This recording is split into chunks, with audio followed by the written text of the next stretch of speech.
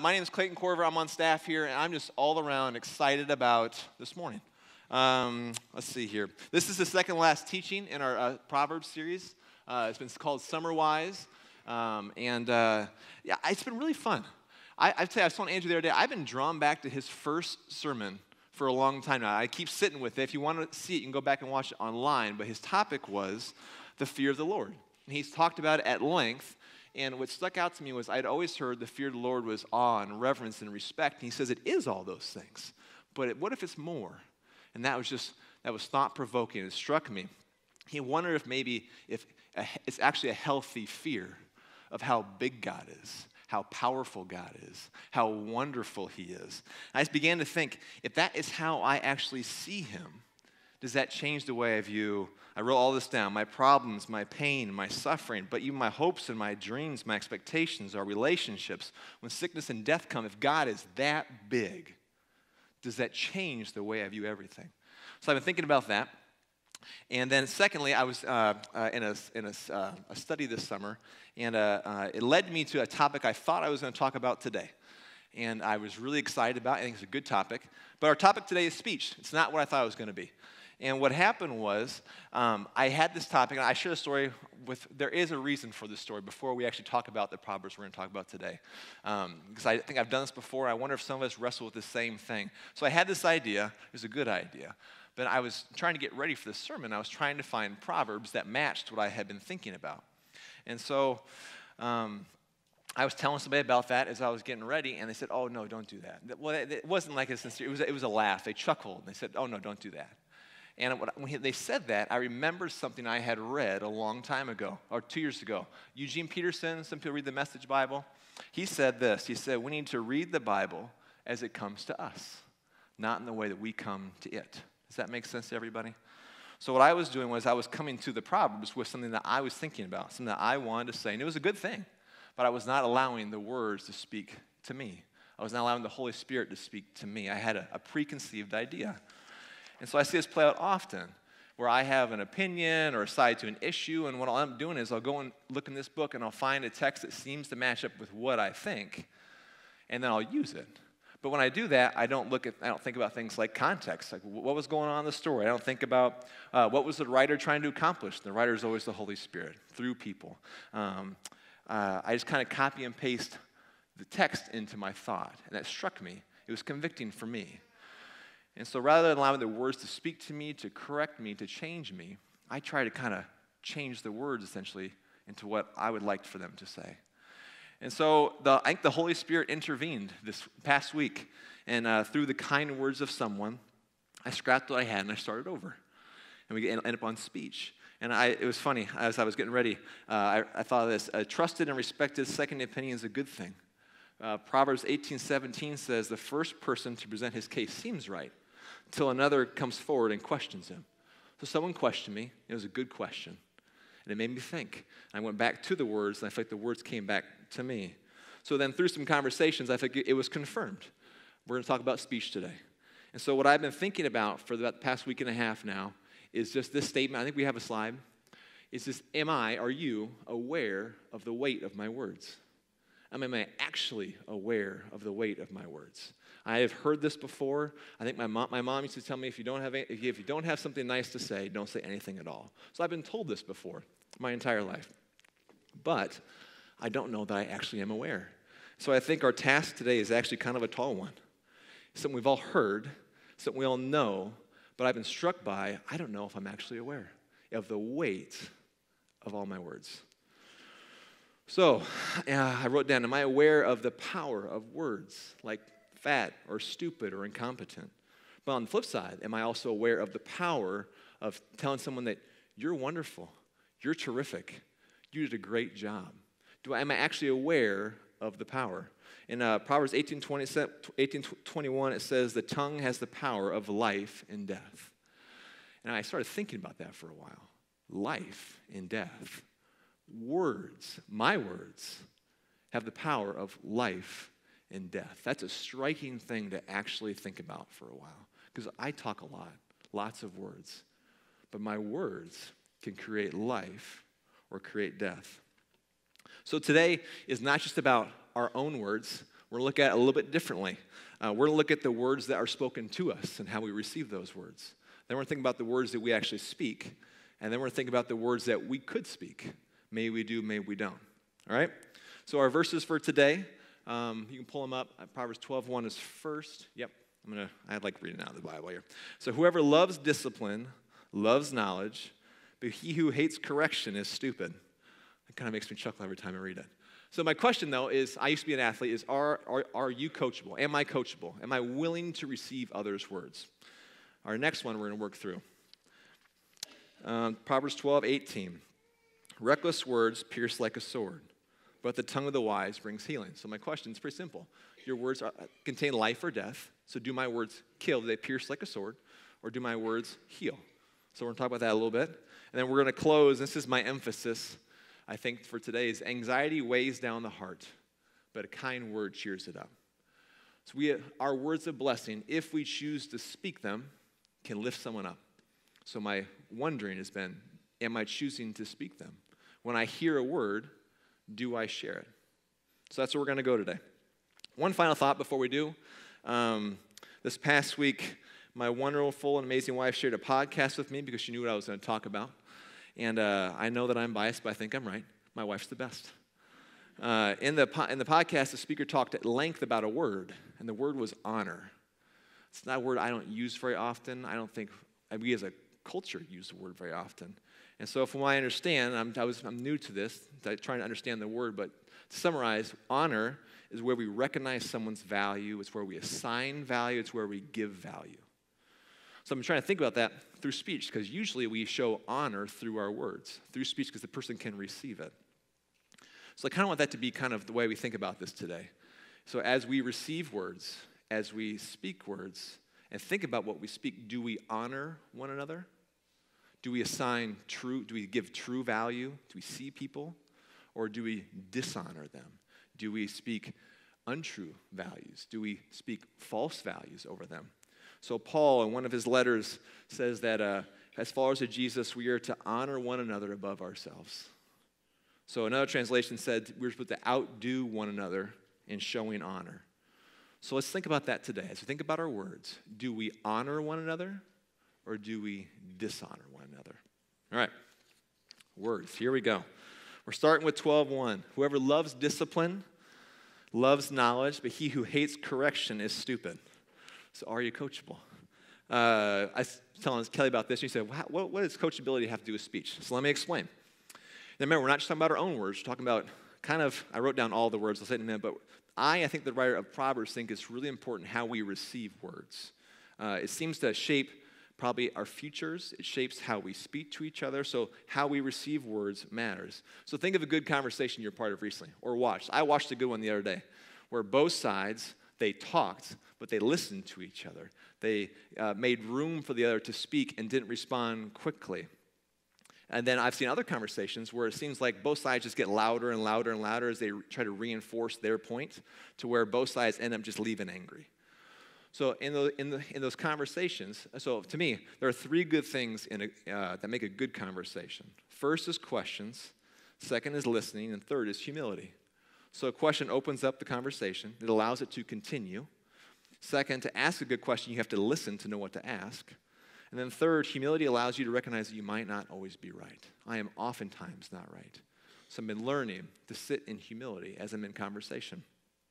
So the Proverbs, I learned this, they think was maybe kind of a curriculum of sorts some scholars think this, for up-and-coming leaders in Israel in their golden age. So when I think about 12:1 in that way, I almost see this as like an entrance exam question as you're coming in to maybe become a leader in Israel. Do you like to be corrected? If you don't, you probably didn't make the program, right?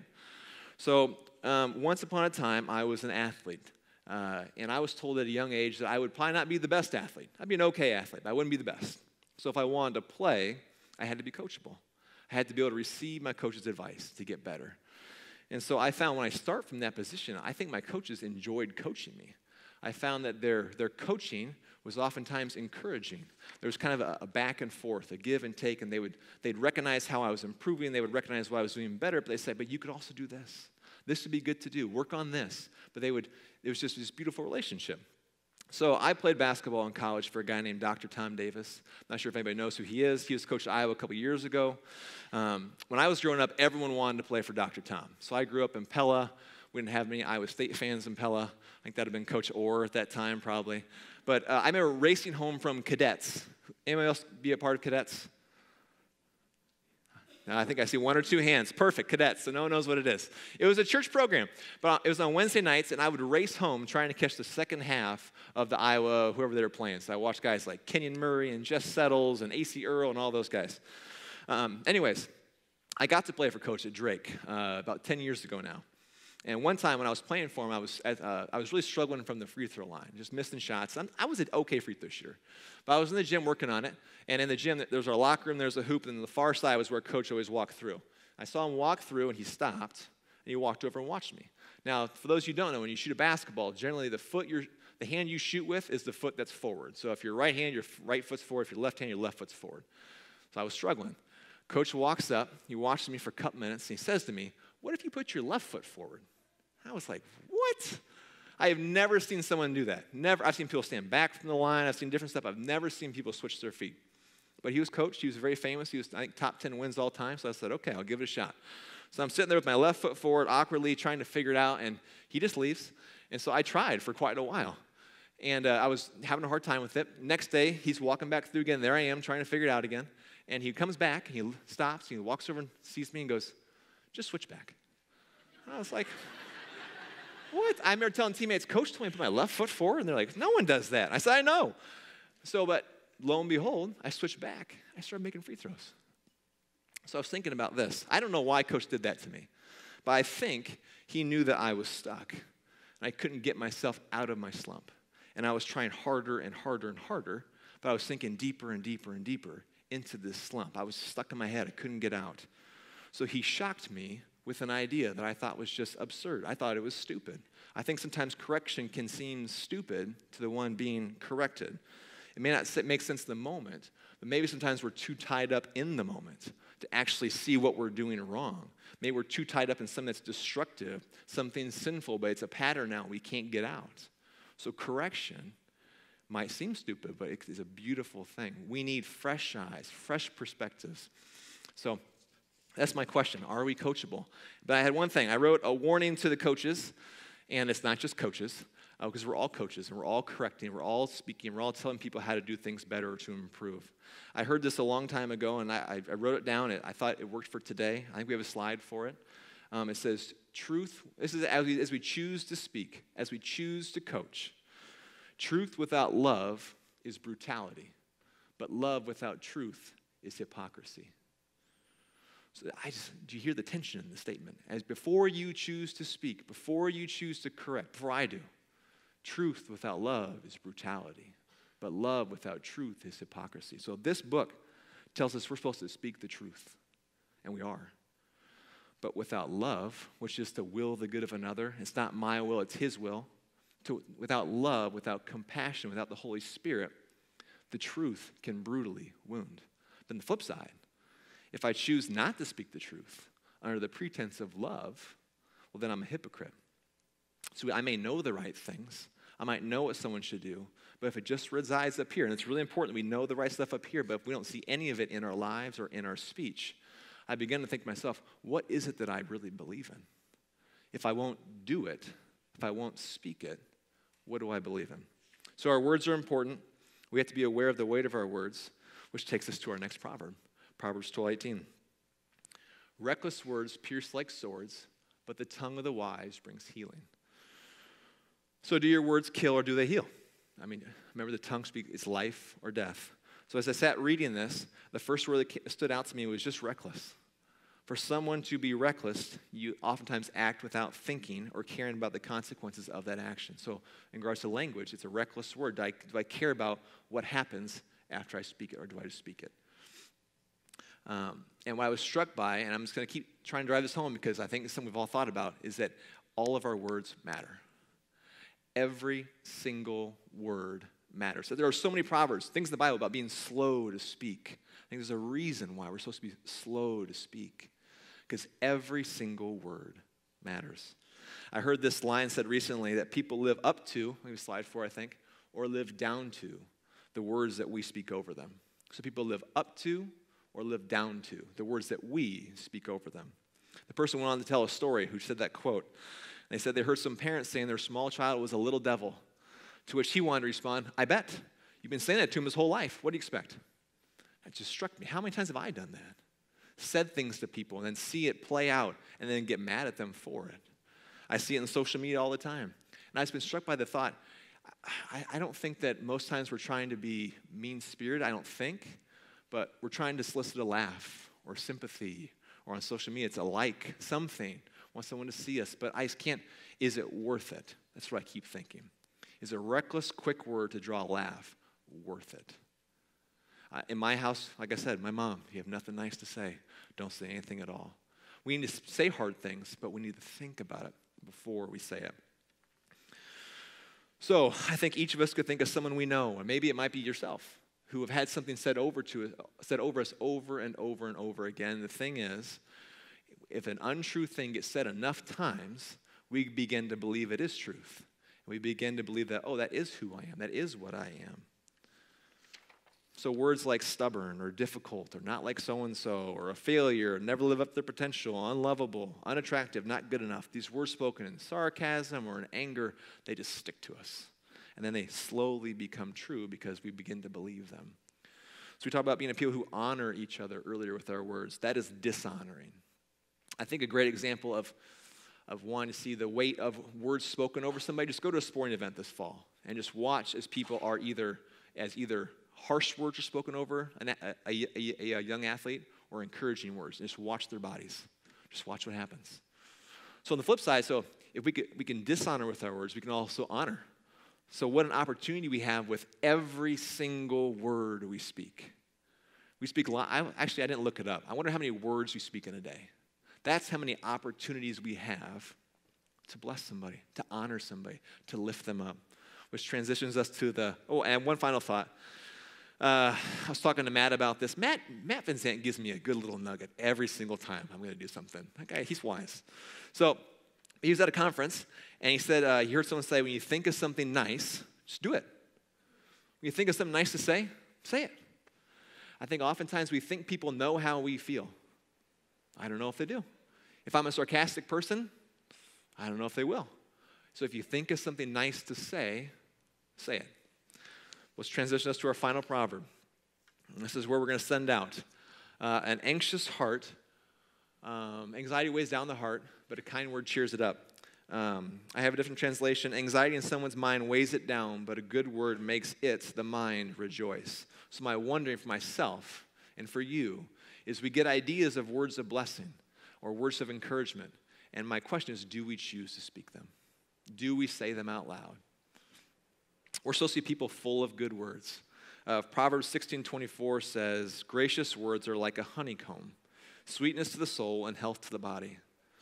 So gracious words heal our most innermost places, but they also can heal our body. Just ask, I was thinking about the Weldons. How good is local honey for you, for your immune system? It's a wonderful thing for you.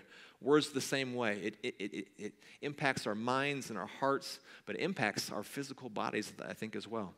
If you've seen somebody who is harsh all the time, or someone who receives angry words or just words that cut them down, have you ever looked at them? I feel like they kind of hunch. It's like they're wearing something on their back. Versus then that means gracious words can pick someone's shoulders up and brighten their eyes and put a smile on their face and a spring in their step. I think that words are I've been just struck by the weight of all of my words as I've been preparing. There's another proverb that says that a generous man or woman will prosper. He or she who refreshes others will themselves be refreshed. So the one who receives the kind words is refreshed, but the person who says them is also refreshed. Isn't that amazing? Words, life and death are so powerful. I've been struck by it. So what does this look like in our lives? Two things, and then we'll be done. I think the first thing we have to do is recognize where we've dishonored others before then we can honor others. In my life, historically, I don't think I've thought a lot about confession or enough about confession. And what I've been struck by is more recently, when I wrong somebody, if I say, I'm sorry, would you forgive me? I've noticed that it changes how I act in the future. So the next time I go to do something, I think, oh, no, don't do that. Don't say that. So what I want to do here first is, as a church body, I'm going to make an assumption today, and that's that we all said something harsh to someone last week. We injured someone with our words. I did. Maybe you didn't. I did. I would love it if all of us, I think as I'm talking right now, someone's going to come to your mind who you were harsh with this week, someone that you dishonored this week. Someone's coming to my mind. I like to, as a church body, ask for forgiveness. I love to get right here so we can be right here first. Is that okay? So as I'm praying, someone comes to mind, seek forgiveness, and I'm going to encourage you afterwards, go find that person. Tell them you're sorry. Let's pray. If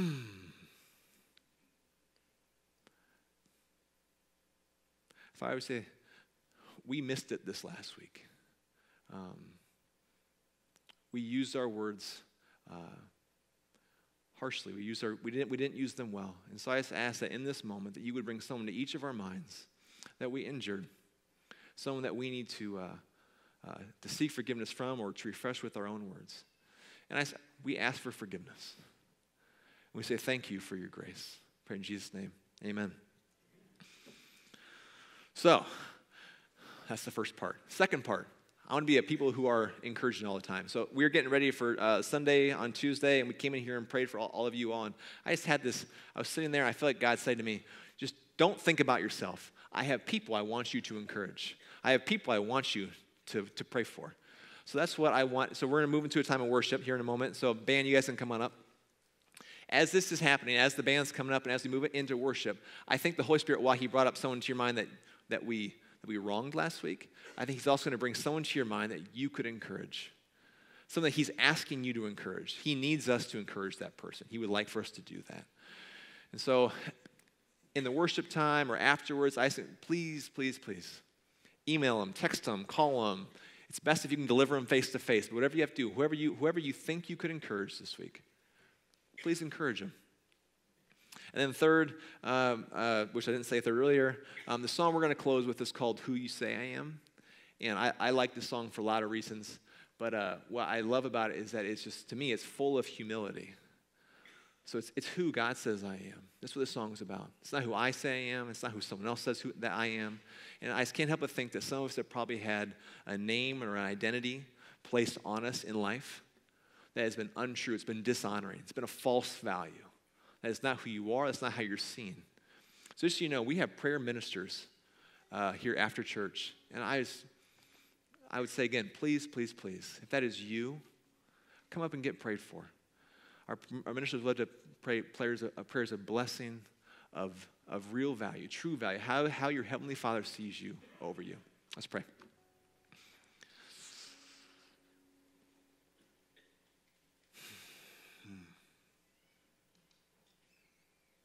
Father, I just ask that you would encourage us this week to be, what's so amazing as followers of Jesus is that we get to become more and more and more like you each day. If we stay in step with you, if we ask you, you remake us. It's this wonderful, beautiful process. So I just pray this week that we would be a people of encouragement, that we'd be a people of blessing, of life-giving words, that we would be bold, that we'd be courageous, that as you prompt us, as you bring things to mind, that we just go say it. Or if we see someone needs to be prayed for, we just go pray for them. So I pray that over our congregation, just a spirit of courage. I pray in Jesus' name, amen.